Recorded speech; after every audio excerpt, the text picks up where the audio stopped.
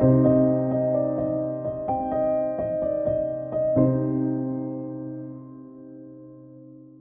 there, it's Sandy Allnock, and today I'm going to talk about using Distress inks versus Distress Oxide inks for watercoloring. And this is probably the deepest dive I've done with these two different types of inks. And this is a sample card that I made. It's a little crazy. Yeah, I went a little bit nuts. The new Purple Onion Designs release is so cute. It has all these buildings and little critters as always, and great Stacy Aquila stamps. So if you're interested in seeing that, there's a link over to Purple Onion so you can go see the new release. And yes, my card has an inside because I couldn't stop. I just kept going. I took the two ends of that scene and I glued them to the inside. So I really just painted the bookstore once and used both halves of it. So you could get two cards out of each one if you use that technique. So I'm going to make the simpler card. The one in the middle, that's the one I'm going to make today. And just talk about the properties of the inks as we go. So it's going to not take like 4 hours to do like that other card did. Oh, yeah, that was crazy. Anyway, I have stamped it onto Arches watercolor paper, and I stamped it off to the side because I kind of liked the idea of just having part of the bookshop there, the little bookstore, and stamped a little newspaper salesman. And I put a wall in here just so that there's another element to anchor it to the ground. And I'm going to use some Distress Oxides first. Distress Oxides feel kind of chalky. They look and paint kind of chalky, but they're really pigment ink in there. They're a mixture of pigment and regular ink in there. So they act a little bit differently. They're more opaque.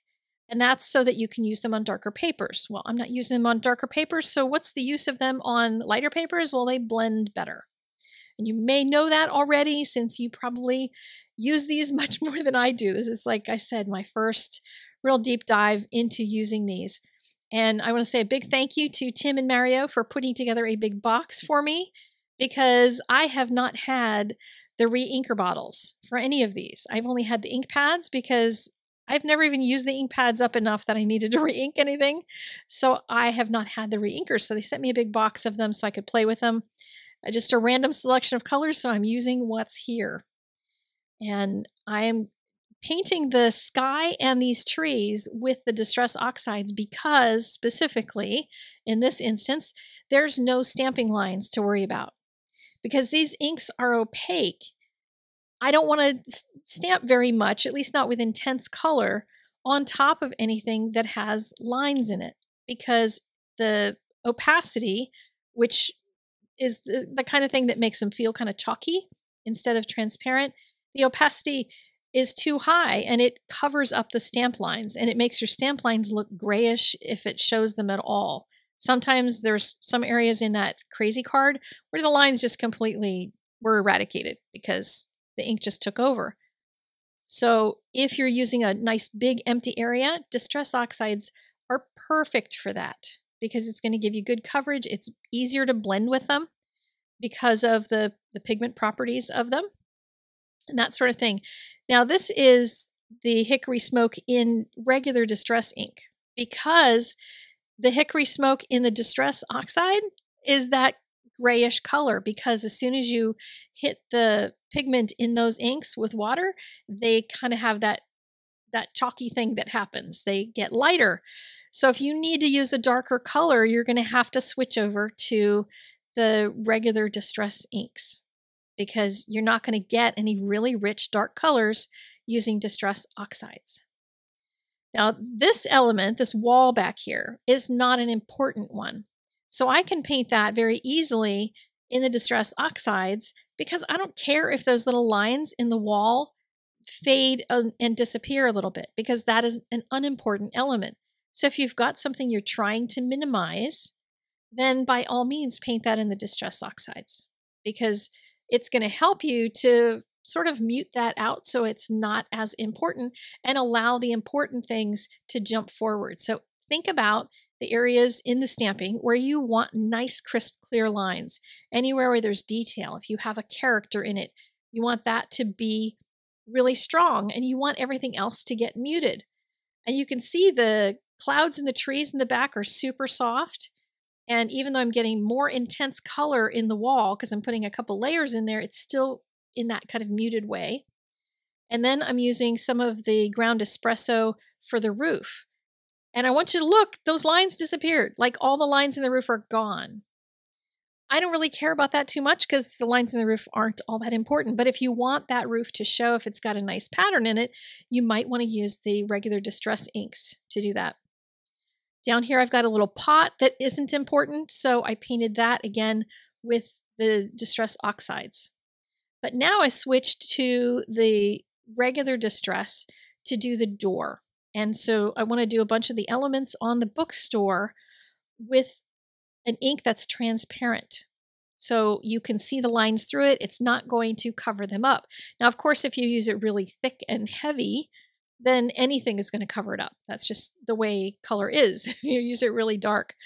But as long as you use a little bit of water with it, you're going to get a transparent look so that you can see all the lines through it. That's what transparency is all about, so that you can see what's under it. And you wouldn't be able to see as much if you were using the Distress Oxides in this particular instance. I am using, by the way, a silver black velvet brush. This happens to be a number 10. I didn't realize I grabbed the 10. I thought I grabbed the 12, but I realized partway through I was getting a lot of really good detail with this 12. Like I've never really done that successfully before. I usually would switch to my 8, but if you're wondering why I'm still using the same brush, it's because it's the 10. It's the one in between the 12 and the 8 that I normally use.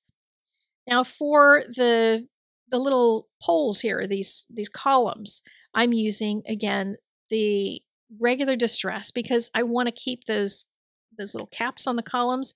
I want to keep them nice and clear. There's the word books. I don't want that to be covered up, so I don't want to use a Distress Oxide with it. But now when we get to the window, I can paint the blue over top and you'll be able to see that the color looks like it's kind of blocking out part of the lines. There's areas where they're getting grayed out. It makes it look like those wooden slats are on the inside of the window, not on the outside. If you want it to look like it's on the outside, then use a regular Distress ink in that area because then it won't do that. It won't gray them out. But I was totally fine with doing that on both of the windows. And the reason that I'm doing these angled lines is because in this window I'm painting right now, there's two little lines that indicate a shine in the window. So I want all of my lines to go the same direction, whatever I'm doing reflections on. Now here's the newspaper. On the other card, this was one of the areas that I was like, oh man, I made a mess of that because I used the Distress Oxides here, and you lost the impact that was actually a stack of newspapers. It didn't look like it. It wasn't papers anymore. It was just a blob. But once I started using the regular Distress inks, I was able to retain some of the stamp detail underneath. Now here is an exception. I didn't have any browns or any owl colors in the Distress inks, and I didn't feel like going get my pads out and everything, so I'm using a very thin, watered down version of the gathered twigs that I already had on my palette. So I just put a bunch of water in it because it kind of becomes pretty transparent by doing that. And here I can even take a little bit of it and run it over the columns and the sign in order to warm those up because it's so thin. But even if you use it thin, just be really careful because it has the tendency to just kind of cover things up a little bit. Now the other color that I'm trying to use here, I was wishing that I had thought to make it a little bit lighter than this, but I'm using the regular Distress ink in the Hickory Smoke to try to do the second color on the owl. And I didn't test it out first, should have done that, and it was too dark, but Distress inks don't lift. So I tried dabbing it off. I got a little bit of lift, but it doesn't lift very much. It's one of the reasons I like regular watercolor because it'll lift a lot better. And I make a lot of mistakes and I have to lift a lot of color. So if you have that kind of problem, you may want to make sure that you're using a pigment, a color, a hue, whatever kind of medium you're using, something that will lift up. So I decided I would increase the contrast around everything else in the owl to try to minimize the fact that my owl went so gray because I couldn't lift the color out. And there we go. There's my finished card. So I hope this was helpful if you've been confused about these two types of inks and when you might and might not use them. There's individual pictures of the crazy card over on my blog if you want to get more detail on that. There's lots of silliness going on in that one. But thank you very much for tuning in. Subscribe if you have not yet already. Make sure you hit the all, not the personalized, when you hit the little bell to make sure that YouTube sends them to you. I just found out recently that the little personalized button only sends you occasional videos. So if you've been missing me, that might be why. I will see you guys again very soon. Take care. Bye-bye.